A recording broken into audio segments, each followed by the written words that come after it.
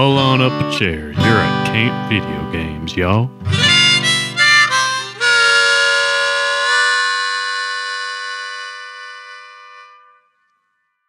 Well, hello there, and welcome to Camp Video Games. This is Junior Counselor Sean, and with me is Junior Counselor Josh. Oh, hey there, campers. Welcome. And look out for the mutated dog rats in the woods when you're hiking, because they're coming for you. And I'm itchy. And I'm Tasty. So, here at Camp Video Games, we are today talking about The Keeper's Diary, a Biohazard Story, or maybe side story. Great job, everybody. But okay, The Keeper's Diary, a Biohazard Story. It's like, Star Wars, Rogue One, or no, what was it? Rogue One. Rogue One was a Star Wars story. Yeah. Which, okay, this is a fan film that was came the out. only good one too. Which one? Rogue One? Yeah. Yeah, that was good. It was the last Star Wars I saw. Yeah. And I think that's it for me with Star Wars, at least. Yeah, I'm out. But this will not be the last Resident Evil fan film I'll ever watch, and it also won't be the last Resident Evil media in general that I'll consume. Okay, Keeper's Diary came out in 2024, and it is. Can I ask exactly what this is? Just like months old as we're recording. As we recorded, like yeah. 3 months, 4 months. We're recording in mid-September. Yeah, let's check the official date here. But so the Keeper's Diary, it's a real short 20-minute fan film, which means, thankfully, it does not overstay its welcome like so many projects can very easily do. Let's see. Yeah, I'll give it credit for that. It came out 2 months ago, and we're recording this in mid-September. Yeah. Can I invite, before we get into it, yes. As you are the Resident Evil expert it's in this ruined discourse, relationships. that you were like, let's do a fan film instead of one of the major studio films that came out at the peak of Resident Evil hype in the early 2000s. So the very... And like what? Go state ahead, your case your for that. Yeah. Well, okay. The reason I decided to watch this, I watched it because it's a Resident Evil related media, and that gets me right from the get go. Like I am your target audience. What's his name? Andrew Solo, I believe, is the director, writer, producer. He did the work. Andrew Solo, and through his channel Residents of Evil, which is a great resource for Resident Evil fans. I chose this because this is the most related to Resident Evil 1 in terms of what's been put on film. Mm-hmm. So last discussion, we talked our way through Resident Evil 1's remake from 2002, and there is not a good straight adaptation of that. Right. At least until we talk about the remake of Resident Evil 2, which is coming up next. And once we get through that, we're then going to watch Resident Evil Welcome to Raccoon City, which is a adaptation that kind of amalgamizes Resident Evil 1 remake and Resident Evil 2 remake specifically. Interesting. It is interesting, and it's a great concept. But this film, The Keeper's Diary, is based on the diary that Chris Redfield or Jill Valentine can find as they're exploring the Spencer Mansion, and it basically tracks a Umbrella employee's descent into T-virus induced zombification. And so it starts off with him just talking about card games, then he goes into the fact that there's been an outbreak, and then he starts exhibiting symptoms, and then the classic line at the last entry that this poor keeper was able to write on a typewriter using periods and spacing, and you just imagine a guy with zombie going like chick chick chick chick ding, yeah, chick chick chick chick chick. Itchy Tasty, the last entry in consciousness. Yeah, which I mean, I don't want to dive too deep into critique quite yet before we've gotten everything out there, but like I had this complaint last week about like how stupid that writing is, and this fan film feels like a celebration of that found piece of lore in the game that I found so incredibly stupid. Sure. But this is we're stupid. we're on pretty different levels of alignment, me and the makers of this movie, it feels like. This is a little bit of writing that came out nearly 30 years ago. Yeah. And in 1996, you can still find the Keeper's Diary, and it's the same entries. And at the time, and we say this all the time here at Camp Video Games, at the time it was released, this was big stuff.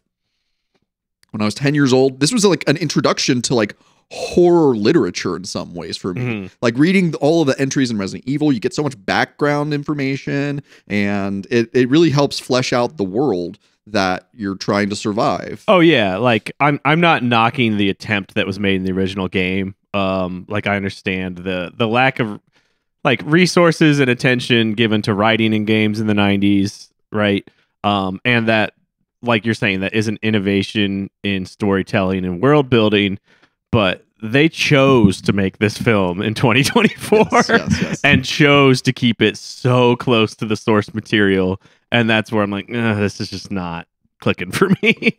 This is so it's a independently. I believe they did some crowdsourcing to get the funding for this movie, and but you know, it's not beholden to studio executives. It's not Capcom saying we need it to be this way. So it is like, you know, when people like put in way too much work on their Halloween costumes. It's like this is kind of the film version of that, where like they're doing. I mean, these people are wearing like Comic-Con like appearance level cosplay. That's the word I'm looking for. Cosplay of Resident Evil characters. Like just to kind of keep going into like what this film is. It starts off with Jill Valentine exploring the Spencer Mansion, and big props actually, because first and foremost they captured this, and this is an important thing when talking about adaptations and when talking about fan films, is I wholeheartedly believe that their attention to detail is down to the layout of the rooms. They successfully recreated the hallway that you access the Keeper's Diary from. It's an accomplishment. There's a lot to celebrate, but there's also details in it that just don't completely make sense to me or matter. Yeah, for sure. Like for me, God, like watching this has raised, it's like sort of like opened the Pandora's box of my brain of this like exploration of adaptations that we're on. Yeah. Of like I'll admit I'm the one on this journey who's like, I don't really care about video game adaptations. I'm on like an exploration for like, can someone do it well? I don't like look forward to them. Yeah. Does that make sense? Whereas I have 3 different copies of the first Resident Evil novelization. Yeah. Just because if I find it, I'm just gonna buy it, because what if I lose the other 2? Right. Like it's very important to me, like incredibly important to me, and I've gone into a lot of detail on why adaptations really tickle my brain, and in particular, like fan films are an interesting ground that is now much more accessible to us. That has not been like we did not have the access to the content that we have with our modern internet age. Like I can now just log on to YouTube and watch this and just watch this, and then my algorithm is just like, oh, you like video game adaptation fan films? And I was like, well, welcome to Camp Video Games. Yeah. But then now I'm getting like advertisements or, you know, suggested viewings of like Silent Hill, you know, Dino Crisis, other there's so many Resident Evil fan films that just made themselves known to me after watching The Keeper's Diary. Yeah. Well, because like what I'm getting at is like, wow, I'll just say like, no offense, no knocking to the creators of this. They put their ass into it for $55,000 to do this. Is like, that is a shoestring budget to do the level of production they did, and they executed their vision, and that they did it well. And Resident Evil fans who want this will enjoy it.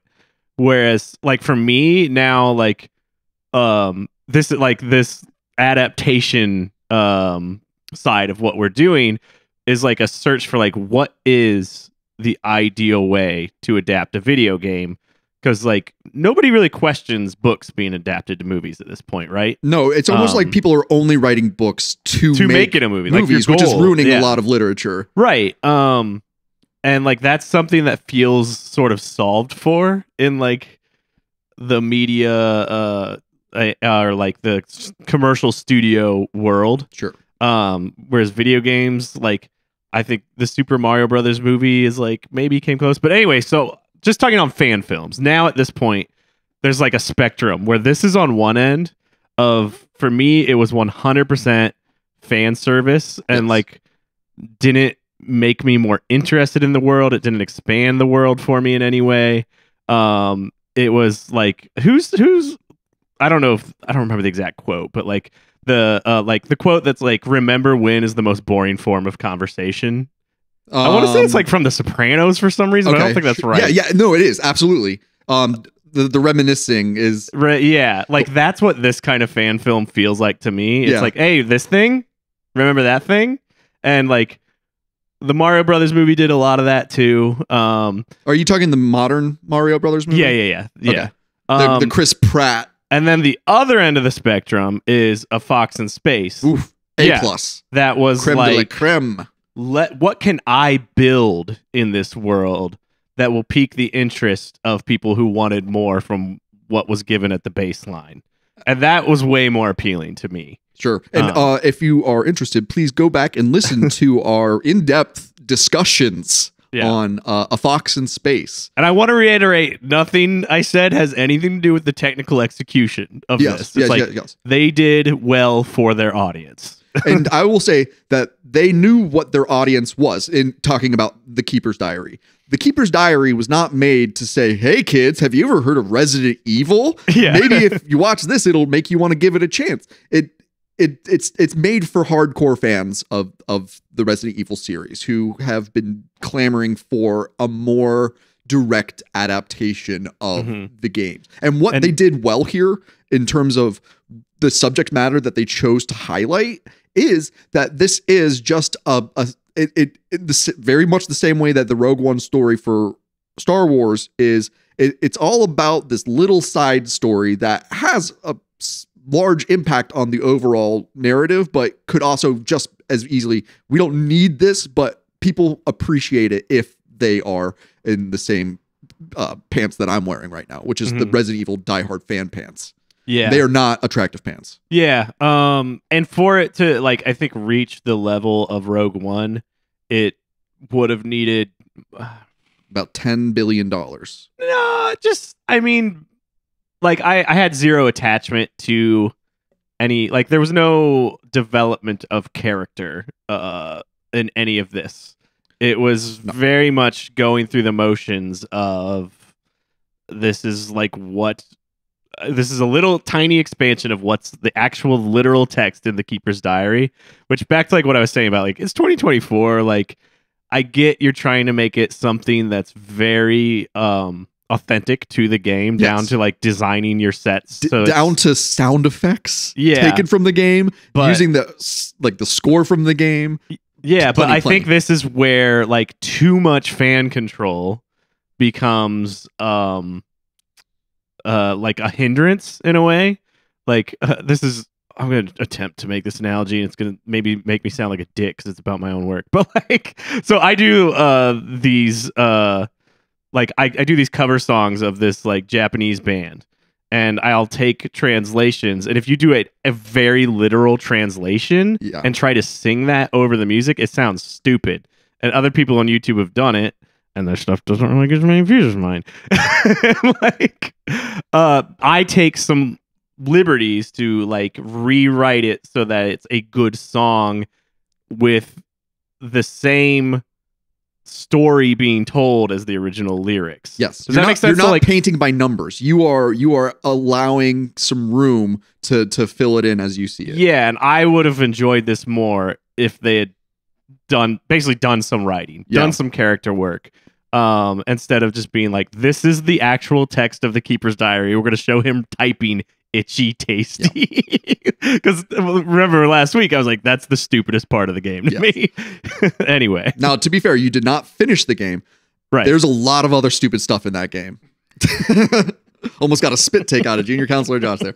No, okay. So let's talk now about what's going on when we start the movie, the show. What is the short film? It's a short film. Yeah. We start the short film, and it opens up with a Nietzsche quote.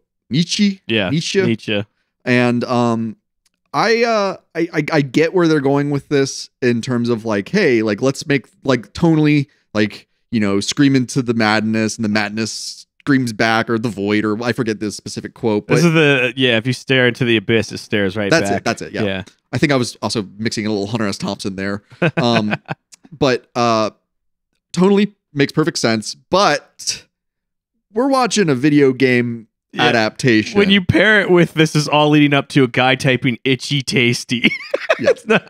I think if I were to try to summarize like the accomplishments of The Keeper's Diary, it's that they nailed the live action adaptation aesthetics. The cinematography is fantastic. The lighting, the mood, I mean, everything is done very, very well. Yeah. Really good, strong CGI monster for what this is. I was impressed by the CGI monster again.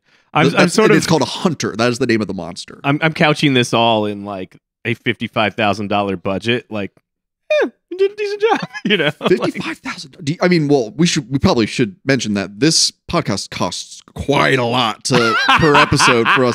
So, you know, in terms of, you know, design and you know, function, I'd say, you know, we're probably spending right now. I mean, like every second I'm talking, that's another $10K. Yeah. Very expensive to make a podcast. Now, okay, the hook. Here's the reason that I believe our dear Andrew Solo, the director, writer, producer of this, he managed to nab a few of the original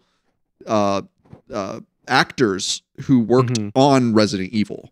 The Keeper in this is played by the actor who plays Chris Redfield in the full motion videos at the beginning of Resident Evil 1.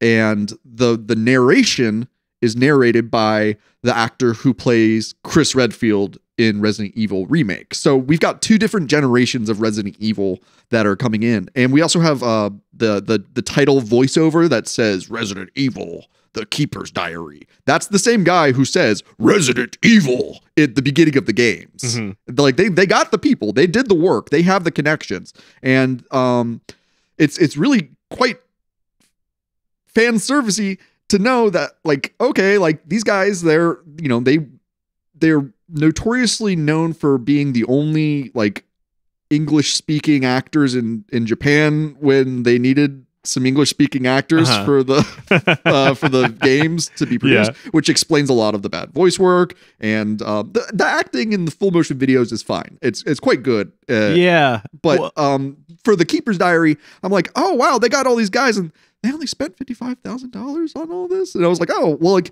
basically what I'm saying is like, folks, sometimes you can just like hire your heroes. It won't break the bank sometimes. I mean, that was probably, I'm just going to throw out a number and say it was 10 to 15K of the budget. That sounds fair. Yeah. Which is respectable. I mean, you know, they probably got paid, I hope, a fair wage for probably a week's worth of work or whatever. There's something you said that like, oh, you're talking about like this actor, who I just had up on the screen for anybody watching on YouTube, the guy who was the original Chris Redfield and now is the Keeper. Yes, Charlie Kroslovsky being hired in Japan, and like I think you maybe did you use the words like serviceable for their live action footage. Oh, I think it's fine. And I think this has for me some of the same problems that the RE1 remake had, where they took what was sort of a like B level like sort of cult classic vibe and tried to treat it with a lot of seriousness. Yep. And I think when your budget is this low, it would do you a service to maybe not be so precious and serious. I completely agree. Yeah. It's like if you tried to remake the Rocky Horror Picture Show, but like in the intro, they've got that you know how stupid movies always have the slowed down pop music thing where it's like, yeah, it drives me nuts. If for the Rocky Horror Picture Show, they had like, let's do the time warp again. Yeah, with strings and tubular Nick bells. Cave singing it or something. Yeah. No, I completely agree with you. I think the real charm of the Resident Evil series comes from the campiness. Yeah. And that campiness cannot be manufactured. It is a byproduct that is completely incidental. And especially when you zero in on, again, the literal text of that Keeper's Diary from the game, which is extremely campy and B-movie level. Now, in defense of Itchy Tasty, how cheesy is, think about this, from Night of the Living Dead, they're coming to get you, Barbara. But again, it's like, it fits the aesthetic, right? And it's also 1960. And that is also that's a budget production, right? So, I don't know. I'm also like, I don't know. I'm not the core demo, right? So like, take anything I say with a grain of salt. As a member of the core demo, as a guy who like was getting, you know, updates on the production of this, and who, you know, like sees all the rigmarole go behind the production of the film. I have to say, like, I think when we first decided to talk about this, I wanted this to be my like introduction, be like, hi, Resident Evil community. Like, I'm a big fan, and I'm also contributing what I can in terms of content for people to enjoy related to Resident Evil, specifically in this series that we're running. And I did not feel like they had wasted my time as a Resident Evil fan, but I was worried that they would waste your time because you're not a Resident Evil fan. If this was an hour, I would say yes. Yeah. But given its runtime, I'm happy to like consume it as this exploration I'm on of like, is good video game adaptation possible in some consistent way? Yeah. Oh, that's a good way of putting it. Yeah. And like, I'll also note, I was thinking about this earlier, that like, because I'm new to Resident Evil, but I've been a gamer, quote unquote, my whole life, that like, I don't want to be dismissed as like, oh, he just doesn't have nostalgia for the IP, so he's going to dismiss it out of hand. Like, I'll say, to my own defense, like, I never played Earthbound until this year. That's right. And that shit blew me fucking away. Yeah, I'm glad. You know, whereas the first Resident Evil, I was like, I'm hating this. And the Resident Evil 2 remake, I'm like, I'm having a pretty good time. Yeah. I'm not a diehard fan that's going to consume the rest of it, but I'm having a good time. We'll talk about that in the next episode. Coming next. So like, just to like let people know, like, this isn't a show where it's just like we're wearing rose-colored glasses about the IP we have nostalgia for from our youth, and that's it. And we hate everything else. Absolutely. And if you want to hear us like really like discuss something that we both care very deeply about, listen back to our Final Fantasy VII series, because that was a discussion of two diehard fans who are trying to fairly criticize this game and to give it, you know, we give it all of its dues, but we also, you know, take note of the shortcomings. Right. So we're not the remember when life was better. Yeah. Like, cause like, guess what? The goal here. It's always been bad. But anyway, yeah. Back to the movie itself. So it started, the way that they like structure this narrative is that, yeah, Jill's walking through the Spencer mansion during the events of Resident Evil 1. She finds the diary. And then we go into voiceover from the Keeper, and just, you know, the scenes, the way that it's kind of a shame because they are so beholden to the original text that it might not be the best way to like structure a narrative where it's just like, okay, like, here's a little snapshot of a bunch of dudes smoking and playing cards. And then, ooh, science monsters. So, yeah, I'll say about that scene, I thought, like, okay, they were doing this thing where they go around the poker table and everybody makes a move. And I thought, oh, they're trying to, this is like a clever little writing trick. You're showing the personality of everybody based on how they're going to maneuver a poker game. And then the poker game ends, and that has nothing to do with anything. It was just that they were playing like, in the text. They were like, playing cards. All these characters were still just talking heads to me. So what it really does is that the Keeper. So we're seeing and hearing this through the keeper's perspective. And the keeper, he's the dog keeper. He's the kennel master for the secret laboratory in the middle of the Arclay forest in the Spencer Mansion. See, I know all the right terminology. I've been playing the games. I'm not even reading this. But it starts off with the keeper saying, like, played cards with a couple dudes. I think one of them cheated. What an asshole. Yeah, and that eats up like the next 2 or 3 minutes of runtime. and then you just see the guys like at the end. He's like, "It looks like I win. Sorry," and he's just like, "Ugh." Yeah, and I thought, oh, now there's a dynamic here. There is, but it doesn't get played up enough. It's because it goes nowhere. Yeah. The keeper is like, I accuse, I think, Steve of cheating at cards, and he kills Steve later. But it's just like so like it's not that like it wasn't. They didn't take full advantage of what that could have been. You're thinking like a plus writer, like in terms of like what could have been done with, because the whole, you got to be real frugal with your filmmaking and with the way that you take people's times. You need to really like you cut all the fat. You just show the important stuff, nothing else. And that's why I said up earlier, like, I understand this is fan service for fans who want this kind of material. Yes. Not knocking it for that. A+ job to them on that side. They really did do it. Yeah. But there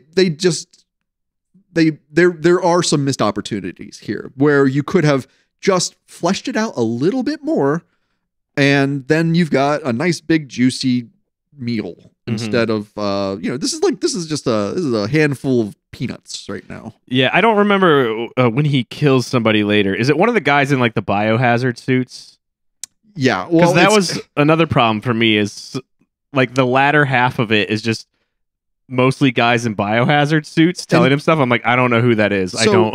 Am I supposed to care who this is that's talking to him? There's actually some incontinuity with what this film is doing, because what the guys that you see in the quote unquote biohazard suits, they are dressed up in full like military SWAT team regalia, and that is these are guys that are just cosplaying as the character Hunk from Resident Evil 2. And you haven't beat it yet, but once you beat Resident Evil 2, there's a bonus game called The Fourth Survivor, and you play as a Umbrella military, like what's the word? Not a freelance soldier, but like a private security. Yeah. And he's basically tasked with collecting the G virus sample and then escaping with it to cover the tracks for Umbrella. And he's a huge like fan favorite in terms of like his is just codename Hunk. We don't know anything about him in the canonical lore of Resident Evil besides that he's got like codename the Grim Reaper, and he's just like a super badass super soldier. And he's wearing like the guy who gives the keeper his bio suit is dressed like Hunk, but in the text the keeper says like, oh, so-and-so showed up wearing a spacesuit and he gave me one too. And his suit is completely different from the suit that is worn by the man who gave him the suit. The man who gave him a suit is wearing battle armor, whereas he's wearing a decontamination suit. And like it doesn't match up with the text. Yeah. And that bothered me a little because that is a little too fan servicey, is that they had enough people who wanted to dress up like Hunk, because all you really need to do is just buy a bunch of like modern tactical gear, and then you're like, look, I'm a character like in the game. Right. See? Like, oh, I've got an MP5 and some goggles and I tried to pull the clip up, but I think it's a later clip than when he gets the suit. But my problem was these guys speaking to him in the latter half wearing that is like, am I supposed to know who that character is? Is it supposed to be a random grunt? It's literally there for zero character development. Hunk. Oh my god, it's like Hunk. Yeah. That did bother me. And the gratuitous amount of like Queen references in this too. That's in the game somehow. Somewhat. I assumed like there's a poster of Jennifer Aniston, which I chalked up to like, oh, it's 1998, and then there's one of Queen that I was like, I'm guessing that's in the game. So I was like, what a random choice. Otherwise, in Resident Evil 2, Claire Redfield, who's the character you've been playing through as, her jacket. So you're playing through for the first time. So you've got her original costume, which is a little bit more modernized from the original Resident Evil 2 costume. Where like for me, like Claire Redfield is like a biker chick who's wearing black spandex under some pink red cutoffs and then a pink red denim jacket, and on her back it's a Queen lyric, "Made in Heaven." Oh, okay. And apparently, like, Shinji Mikami, who's the director of Resident Evil 2, big Queen fan, I guess. And so they snuck in some Queen references throughout. Yeah. And Chris Redfield also, one of his alternate costumes has the same insignia. It's like an angel holding maybe a bomb or something. And if I'm going to be extremely nitpicky, there's one, it's just the idea, and this is back to like the original just Resident Evil world building or lore, is like the idea of these guys living, these like middle-aged men living dorm style in this mansion is already kind of weird. Yeah. And the fact that they'll just have like a Queen and Jennifer Aniston poster taped up on the wall, this middle-aged man, it's like, well, whatever. It just like, it made me like ask more questions than it like did like world building, which is normally when you're fleshing out a set with posters and stuff. It's to tell you, sometimes it'll be like a little nod of like the set decorator or the like showrunners, like, oh, I want to put up like some small band no one's heard of or whatever. A great example, I would but say, like is it still usually will fill out a little bit of that character's background. The one that comes to mind for me, of all things, is like Nick Miller in New Girl has a poster of it's this band JJ Brooks and the Uptown Sound, which is like a Chicago sort of like soul funk band from like the early 2000s. And I was like, he would listen to that band, you know? Like the set decoration does something for me in a show or a movie. Set decoration is also a way for the director to, again, like, to put their interests out there. Right. I think about the example I gave is like both. In Evil Dead, you go into the basement of Evil Dead and there's a poster for The Hills Have Eyes. And they were but the poster is ripped in half because they're saying, you know, that was Sam Raimi saying, like, you know, we're so much scarier than what Wes Craven's doing that you know, we can't even. And then you start seeing in another Wes Craven movie, you'll see Evil Dead, and they do this kind of like detente back and forth where it's a very fun kind of poking fun at filmmakers. And is Evil Dead, is that one like they're in the cabin is where this poster is? Yeah, it's like I might buy that. You know? Oh, I didn't buy it at all because, I mean, in the story of Evil Dead, it's like this like elderly archaeologist who has like a cabin that he's like, you know, rented out or his family owns. And it's like, I'm like, this 60-year-old man is not especially in 1981. The Hills Have Eyes is like 1974 maybe. And it's like, I was like, I don't think he was like, and like buying film posters back in the day, like you had to like live at like a movie theater to get that type, or like you don't just go to Babbage's or whatever to get this like film memorabilia stuff. That was way more niche at the time. Yeah, but again, think of the tone and the campiness of Evil Dead. Oh, sure. Like, and it works. It works. Like, it doesn't like stand out as much and say, "Look at me." Whereas in here, it's like this very serious. Like, and I'm like, Jennifer Aniston. Pre-nose job? Yeah. Have you seen Leprechaun before she had her nose job? No. It's a shocking difference. Not to like, you know, there's no, you know, whatever, but she's like two different actresses. Yeah, but I was like, you know, it's 98. I get it. It's doing a little bit of place setting. Sure. So yeah, we've got the tough guy poker scene. We've got the hey, here's a hunter scene, and actually, this is the first time you ever see a hunter in a live action adaptation, even like from the official stuff.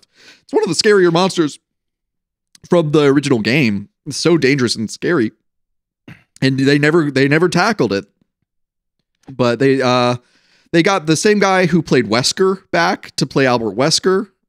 This is a little bit of foreshadowing to the fact that Wesker, who's the lead, he's the chief of the STARS unit, which is like the special tactics and rescue services team. Like he is, he's secretly working for Umbrella. So he's doing some like, you know, double crossing on his side. And then you actually learn that he lures the entire STARS team to the mansion so that he could study how well they hold up against these bioweapons. So it's like all what happens in Resident Evil 1 is actually, well, first it's all Wesker's fault. And it's also it's they're being studied and like analyzed. It's like remember in Street Fighter 2, the animated movie, when they had those cyborgs like testing their combat skills and like giving, oh, it's over 9,000 kind of stuff. Yeah, like that's happening in Resident Evil without you knowing it. So maybe this should have been a bigger part of the discussion of the first game. Is the whole deal with Umbrella, they're trying to develop bioweapons for the U.S. military, and they decided mutant freaks is the way to go? Yeah. So it starts with, okay, so Umbrella Pharmaceutical Company. It's and I think I tried to make the comparison. They're like our Procter and Gamble here in the real world, where they're just this, or I guess, Bayer, or what's the big one? Pfizer. Yeah. Like Pfizer is definitely making zombies somewhere. And not with vaccines. Okay, guys, come on. No, this show's anti-vax, dog. And just kidding. Don't whatever. Don't block our satire. Yeah. Okay, so Umbrella is started as kind of a shell corporation, as an umbrella corporation, for this guy. His name's Oswald Spencer and James Marcus. This is me like I'm giving myself a wedgie right now. This does help me, like, especially with that monster scene, to like understand why these guys are like, yeah, that's checks out. That thing's doing what it's supposed to do. Yeah. So they're developing viruses that can then turn people, and you use it like you would drop it like a dirty bomb in a place where you could then completely disrupt a military if you just like drop them like an airborne disease that turns everybody into zombies. That turns them into mutant super soldiers. Well, no, because the T virus is, if it's administered in a controlled environment, you can create specific mutant monsters. But if you're just happenstance infected by the T virus, you become a zombie when you lose consciousness. I don't think you actually technically die before you're like a zombie, quote unquote. But what is a zombie in the real world? Like 28 days later, still zombies in my brain. Well, that's kind of what the Keeper's Diary shows you. Yeah, it's more just a loss of humanity. Yeah. And so Umbrella is making these viruses, and it's not just for the U.S. military. They're selling to anybody who's paying, and there's a lot of like, especially as we get through Resident Evil 2, there's a lot of espionage and intrigue, especially if you play through Leon's campaign. There's a lot more of the corporate espionage side gets mixed into the story. Mm-hmm. But from your perspective as playing through Resident Evil 1, I mean, you just know that you found a mansion full of monsters, and then as you continually explore it, you then find the source as you go underground into their underground laboratories. Mm-hmm. And so the people that live in the mansion grounds of Resident Evil 1, they live in a section that you would be able to access right after you beat the snake in the mansion, which I know that was your like, press stop, I'm done, fuck this game. Which is, I think, a lot of players experience, where it's like you get to yawn the snake and you're like, oh, fuck this game. Like, God damn it, I didn't save. And that's fine. But what they're doing, I mean, the pros of the Keeper's Diary is that they're showing all of this, like they've successfully taken all of this backstory and all of the little pieces, and they made a pretty convincing adaptation of the events. Too true to the book though. It's like I think a lot of people didn't like who directed that? Naked Lunch. Was that Cronenberg? Oh, I don't know who made the movie. But like that was like some parts of it, they were like, ooh, that was way too, like they stuck too much to the source material in certain cases. And it's adaptations aren't just about like copy and pasting. It's about finding what is the core, what at the core is the intriguing part. Can we bring the video up right now? Yeah. This is another one of the little throwbacks to specifically Resident Evil 3, when the keeper's being treated by the doctor hands him a bottle of Aquacure and Safsprin. Right. And those are a part of a puzzle in Resident Evil 3. And they're umbrella pharmaceutical products. That's like, this is how most people in Raccoon City and the rest of the world know Umbrella, is that they make aspirin and like cough medicine. Yeah, and that was absolutely a moment for me that was like, this is bad movie making. Yes. This is 100% just like, an Easter egg for a fan to go, oh, I did the thing from the game. That's right. And like, I haven't even played that game. And I knew, I was like, oh, it's the thing from the game. Absolutely. Which again, like, this is not a plague of just fan made stuff. Like, that was the Mario movie was 80% the thing. You know, the thing from the thing. So I still haven't seen that. What's the worst part of that movie? Like, what's the thing that I should like really brace myself for with the new modern that Mario talks movie. And has like a full personality, probably. Yeah.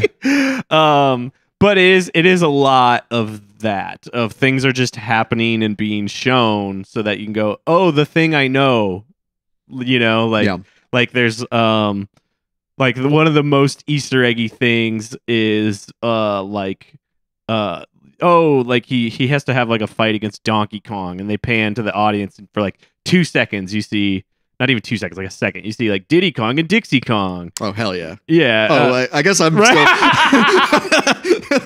yeah, you see, it might just be a matter of like intellectual ability where I'm just like, I love those probably dudes. The most offensive part of it actually is instead of doing like arrangements of mostly like Koji Kondo's music, they just put in like pop songs that the parents will know. And it's like, the parents will know the Koji Kondo music. Right. That would supplement the action extremely well if you got somebody good to arrange it. Anyway, that's a different episode. No, I really do wonder how many kids these days, like how many, under 10-year-old children who are playing Mario stuff, how many of their parents didn't play Mario? Like, it seems, because that's a legacy kind of thing. Like, I don't know if you're naturally drawn to Mario in this day and age, unless it's a cherished icon that the family all like kind of rallies behind. Like, unless you've got great memories of playing Super Mario Brothers with mom and dad, like, like I don't know what kids would be like, ooh, I love plumbers. And like there's enough colorful options these days that I don't think that's it's not being bought on curb appeal. It's being bought on like a legacy appeal. Yeah. Like the thing I saw, maybe I've mentioned this on another episode, so I'll try to be quick about this, but they took David Wise, who composed Donkey Kong Country's fantastic soundtrack. They took like one of his main themes from that when they enter the Donkey Kong world. Cool.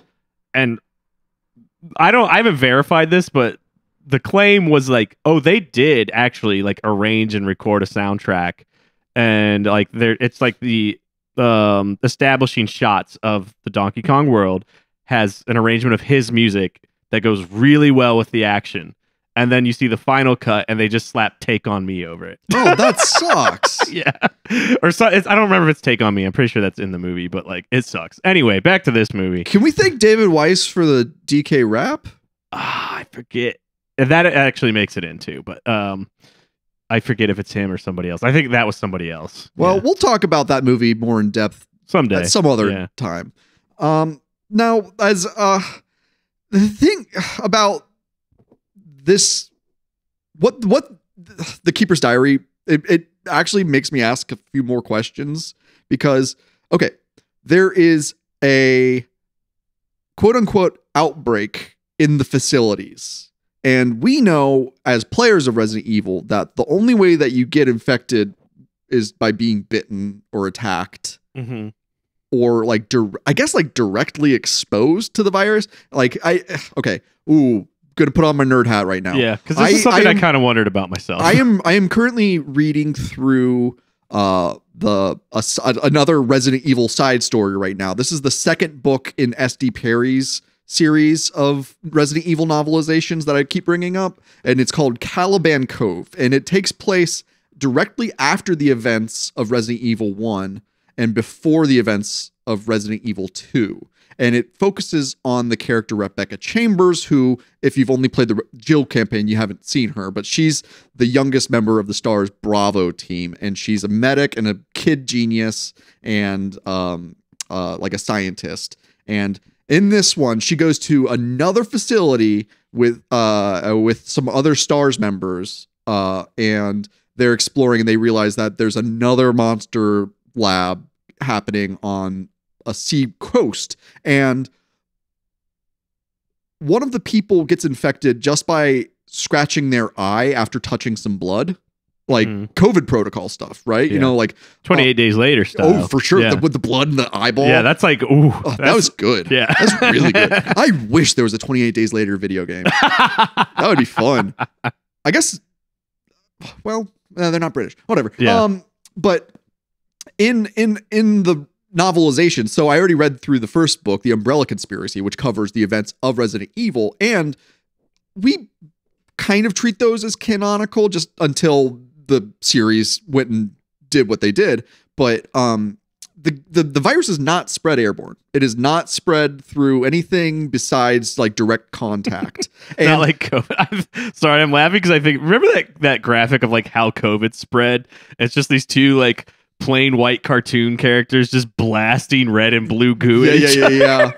Yeah. Doesn't spread quite like that. Well, it's like, I think you can like really weaponize the particles if you are specifically spouting off conspiracy theories. It like makes them more potent. Yeah. But the question is, how did the Keeper get infected? His foot's all fucked up and like he's like itchy, tasty, but like what this could have done is actually clarify, how does he get infected? How did this outbreak actually occur? And I thought, so as the movie goes on, you know, you see him get more and more gross. It reminds me of Dawn of the Dead, where you see Flyboy, like, spoiler alert, like for a 50-year-old movie, like Flyboy as he deteriorates into zombiedom. No, I'm sorry. No, Peter, the white SWAT member who gets bit when they're doing the truck job. You see him in different stages of zombification. He starts off just like, ow, my fucking arm, my fucking leg, ow, fuck. And then you see him, he's a little bit more sallow-eyed and then emaciated, and then he's like losing his humanity more gradually. And the Keeper's Diary does a pretty good job of, I mean, the makeup effects all look great, like no complaints there. The little wound in his foot, like that actually kind of like gave me the icks, man. That was the one moment I went, ooh, yeah. Yeah. But I also what this could have done is just show us how he got infected. Like show a rat biting into his foot or whatever it is. Like we need an explanation, and this makes me ask more questions, and I feel like it could have answered it. Yeah. There's not really any it's just like there's not really much plot. It's just a series of events. There's no like conflict, tension, release. It's just like watch this man descend. And like just that one little detail I would have helped a lot. Yeah. Because we find out in Resident Evil 2 that the virus is spread through rats as well. It's Black Plague, you know, the bubonic plague, where, well, in that case, it was actually the fleas that were the problem. The fleas that were on the rats, and then the rats would go to the food source, and then the fleas would jump off, and then infect the people. Man, this whole thing's hanging on by a thread, huh? We're doing fine, man. I think about that all the time. I'm just like, oh, God. And don't even ask me what 5G's doing to you, too. Oh, Jesus Christ, my family. So, okay, we see this go, like the Keeper, he goes from A to Z. He goes from alive to zombified. Yep, he sure does. Oh, another reference, or maybe homage, or maybe inspiration for this, mentioning Dawn of the Dead, but the 2004 remake of Dawn of the Dead. Yeah. I don't know if you watched the DVD extras on that movie. I probably did, because in high school, watching movies like that and everything you could get out of them was how I spent my time, because I was not cool and didn't go out and party and drink. I don't remember the character's name, and I didn't like rewatch this for this discussion, but there's a bonus mini movie in the extras for Dawn of the Dead 2004, which chronicles, it's basically a vlog, a video blog of the gun shop owner who lives across from the mall. Remember him? Yeah. And it's him, like, first he's just like, well, like, you know, I do remember this actually. And it's kind of the same thing where he's just like, well, like, you know, things are going crazy. I locked the doors. I gave everybody some guns and ammo, but like now I gotta just like stay here by myself. And like it's him like starving to death. And then when they finally try to save him, he gets bit as a result. And then you see him like turn into a zombie eventually. Fun stuff. And for 2004 too, I was like, this is some compelling like horror like narratives. Like I think horror. So Resident Evil, it's a survival horror game. So your object is to survive despite the horrors that you encounter. Horror being the kind of like important word here is that like this is not scary. It's tense. It's got some great environmental, like, you know, vibes going for it, but it's not scary in the least. Right. There's absolutely no tension, and you got it right. There's no real plot. It's because they're so beholden to this source material that I think they get they're missing the mountains for the molehills here. Yeah, it almost feels, you know, like the most rabid fans have like a gun to their head, you know? Would be like, don't fuck this up. Itchy Do it tasty. exactly the way it was. It better say itchy tasty at the end. And if they're holding a gun to the back of your head, it's probably a Samurai Edge, which is a modified Beretta M92 and 9mm Parabellum rounds. Yeah. And that custom made by Kendo. Yeah, and that to me goes back to that like remember when is just like it's just not very interesting to me. Even if I was a diehard Resident Evil fan, I'd go, yeah, that's the stuff that was in the game. Oh, here's the difference. Okay, this is made this is fan service, the film. Like, and when we can still, and I would gladly always keep talking about A Fox in Space, where they took the source material and they expanded it in such a way that when you get those Easter eggs, they're not only put in strategically, but like artistically. Yes, that's the difference. It's a artistic choice, and they do world building. Like it, he would use like assets that were just something. Yes. And then when you see it in A Fox in Space, it's contextualized. Like these little towers are contextualized in a way you're like, oh, that's like a sensor for like entering something or whatever. I believe I called those environmental cameos. Yeah, it feels less like it's being pointed at and being told like, look, remember the thing? Because like I guarantee I have consumed all of the same media as these filmmakers. And like, honestly, like I feel like if I had just like lived in their area code, I would have been a consultant on this. Like, you know, like sometimes I saw it looks like they're in Michigan. I watched somebody do a sort of background on it. So, you know, they weren't too far. Yeah. Well, I'm not going to drive that far. I've also found that like if you are going to volunteer for a film production, like don't go out of your way for it, because like they might say, gee, we're sure thankful for you, here's a you know a plate of grapes and some almonds, but like that's the most you're going to get out of it. But they're going to spell your name wrong in the credits, and I'm not talking from experience. Yeah, well, not at all. I'm going to reiterate though, you know, for anybody who does feel the need to overly critique like technical aspects of this, that again, $55,000 to make 13 and a half minutes of footage. I have that queued up. That the last third of the film is a teaser and credits. But anyway, we'll get to that soon. Back to complimenting. Yeah. It's not a lot. It is hard. It is very hard to make something like, because I could nitpick the lighting, but I couldn't do it better myself, and I don't have the money to do it better myself. So it's like, I think they did very well for the resources they had. Do you remember that like famous painting that like somebody tried to quote unquote restore? Yeah. Like the image just instantly hit me and made me laugh. It was like Jesus's face, and they like it looked like a Teletubby at the end.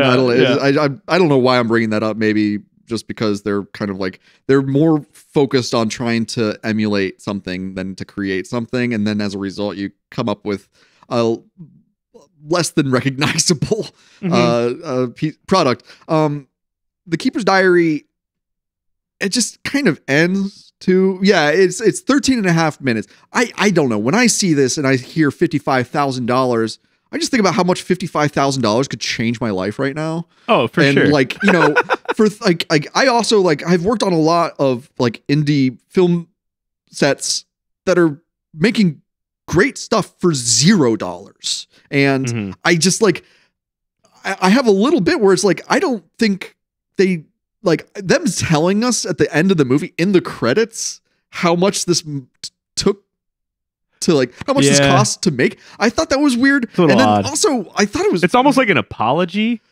That's a good way of putting it. But we only had $55,000. But then as me as a $0 filmmaker, I'm just like $55,000. Yeah. But it that's what I'm saying. I could see it all went to letting these guys who have an interest in professional level filmmaking practice. Yeah. In a way. Where I'm that's not the tightest set I've ever seen. That's not the tightest lighting I've ever seen. But for, I don't know how old these guys are. They strike me as young amateurs that maybe have done some study, maybe done some student film work. I'm this is impressive. But it's not going to wow a mainstream audience. Yeah. Whereas, I'm sorry, I'm going to talk about Fox of Space again. That guy did his fucking homework. Yes. He chose an aesthetic and he executed it. Whereas these guys, it feels like, oh, this is what I was taught in film school. I'm going to execute it to the best of my ability with the number of hands and the number of dollars I have. And it's not quite Hollywood, but it's fine, you know? I was really impressed.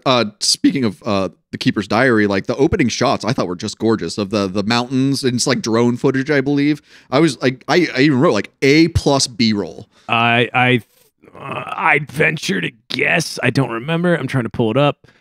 I'd venture to guess they purchased that footage. I don't know. Drone shots are easier and cheaper to make these days. Yeah, I don't know. So I'm not gonna critique it one way or another. I'll just agree with you. But I do believe there's a layer of CGI smoke or rain over it or something. No, that's pretty good. It could be natural fog. I don't know. No, there's a layer of something over it. It looks good to me. Yeah. Again, to me, it looks passable. But I'm being way too nitpicky. So yeah, the budget disclosure at the end of the movie, I thought was a weird thing. That'd be like a chef telling you how much they spent on a cut of meat before they prepared it for you. They're like, I'm like, what is market price? And they'll be like, I'll tell you after you're done. Yeah. And then the other strange little closing tag for the credits was the no generative AI was used in the making of this. Yeah. I was like, nothing looks that like third rate. It was interesting because on one hand, I appreciated their commitment to we want to keep AI out of filmmaking. Sure, and I am strongly in that camp as well. Yeah. On the other hand, again, it felt like a humble brag. Yes. I designed that monster in Blender. Well, okay, it's like winning, don't critique me. It's like winning. It's like winning the Super Bowl and be like, yeah, and I didn't even use steroids. Yeah. Which I was like, yeah, for what was probably a 1 or 2 man team doing that CGI monster, it was good. It was great. I wasn't.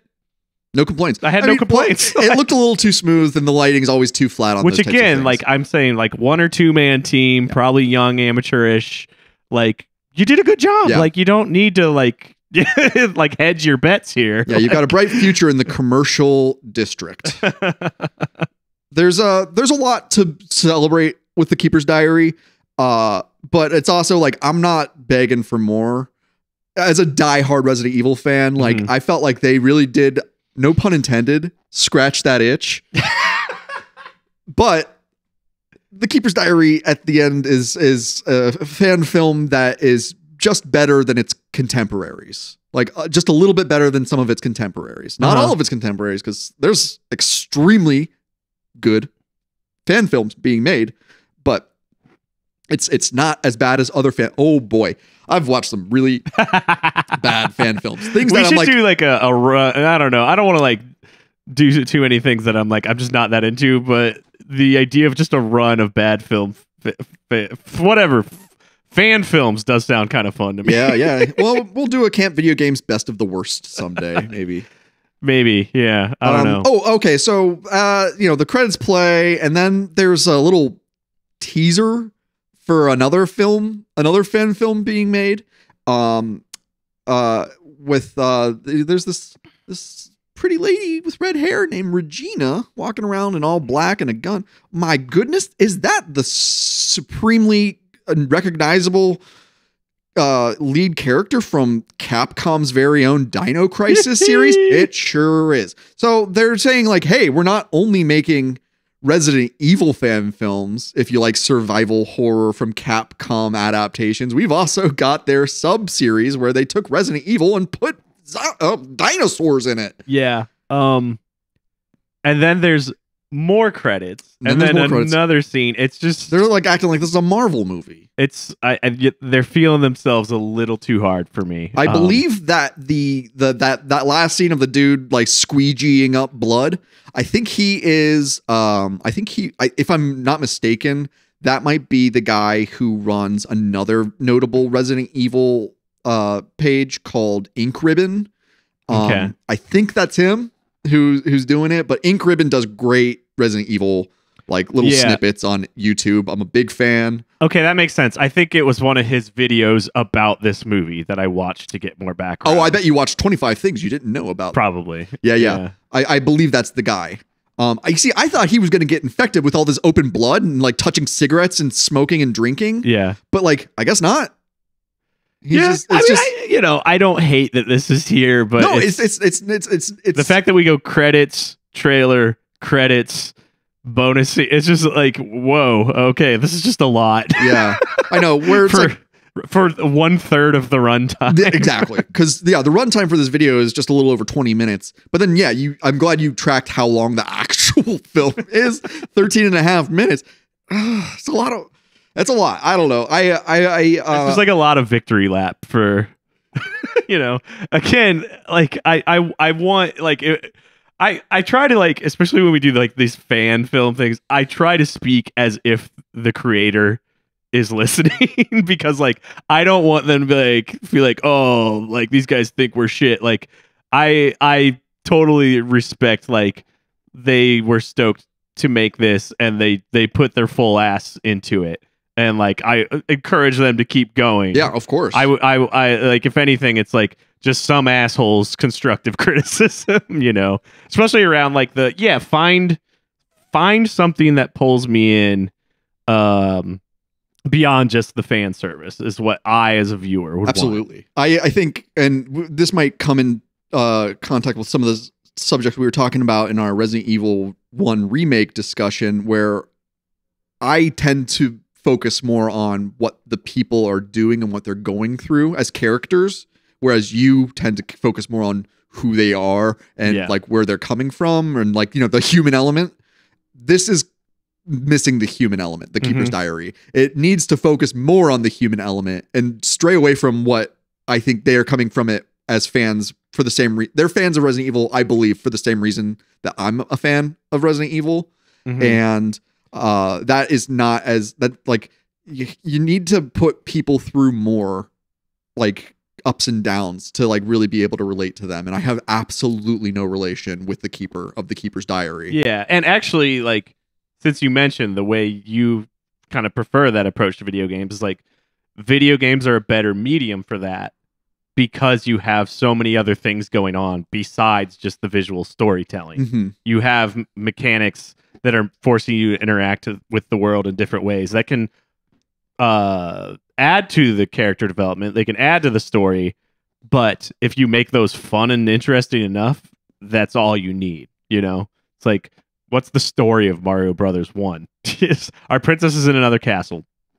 Other than that, it's like you're being led by mechanics, right? That's actually a good way of putting it. Yeah. So you don't need character development as much in a video game to like reach a wider audience as you do with a film or whatever. Well, the end of the day, The Keeper's Diary is a quality made fan film that stands above a lot of other similarly, we'll say, intentioned fan films. And I think it's not a waste of time. Like that's the the ultimate sin that any movie can commit is wasting your time, and it hits a lot of the right notes in terms of like being accurate to Resident Evil, but it's not above criticism. And there's enough in it to make you kind of go, okay, like there, like I would rather just play Resident Evil again than to watch this again. And I think a lot of the fans feel the same way. Where it's gotten a good response. It's at about 250,000 views right now, or more than 250,000 views, and you know, it looks like, is that 25K thumbs up on it? Yeah. So yeah. you know, nothing wrong with that. It's you go through the comments, people are really happy for it, and like, you know, and when you look at the list of contributors and people that like supported this, like, just know, like, your people are out there. If you ever feel like you're the only person who cares about something, just know there are so many people who share your interests. It's like, I don't want to yuck those people's yum. It's just like, I think that you can go further with this kind of thing, you know. But if this made you happy, I'm happy for you. I watched it twice and I don't regret it. Yeah. So thank you to Andrew Salo for doing what so many of us want to do, which is to adapt video games into something of their own. And like, that is the ultimate thing. You created something, you made something. That's the best thing a human brain can do. I'll double down on that. It's like, I always want to encourage people, just make stuff. It doesn't matter if I like it. Who cares? I'm some asshole. You know, like, this is great that you went out and did it. It's really important that I like it because I'm actually right about most things. So just know that, okay? Right. Well, campers, that was fun, right? We did it. We talked about The Keeper's Diary, a Biohazard story. If you like that, you could listen back. We got a whole mess of episodes. Yeah, we talked about a lot of games. We got a lot of stuff under our little belts because we're both trim, sweet, tight boys. What happened? So, anyways, that's the end of this discussion on The Keeper's Diary. I don't know if you want to help this show out. There's a Patreon, patreon.com/campvideogames, if I'm correct. You can throw in a couple bucks. We're gonna keep talking about video games regardless, but if you enjoy it, why not? You know, thank you if you decide to do that. Yeah, it's like we put out, I don't know, 20-ish episodes a year at this point for $5 a month. That's like $1. I can't do the math. It's not that much money. You'd be helping us out. That's all that really matters. All right. Anyways, I gotta go clean up this mess of mutant bodies that have been left in the woods. It's been a real mess around here. My health status is in caution. I should use a green herb. Wink, wink. Yeah. Blaze it up. All right. Thanks, everybody. If you'd like to write to us, send a message to campvideogames@gmail.com and follow us on Instagram @campvideogames. If you want to become a real happy camper, you can support Camp Video Games on Patreon. For $5 a month, you'll be granted access to even more discussions about movie-based video games, game-based movies, full-length commentaries, playthroughs, and more. Whether you sign up or not, we're glad to have you here at Camp Video Games.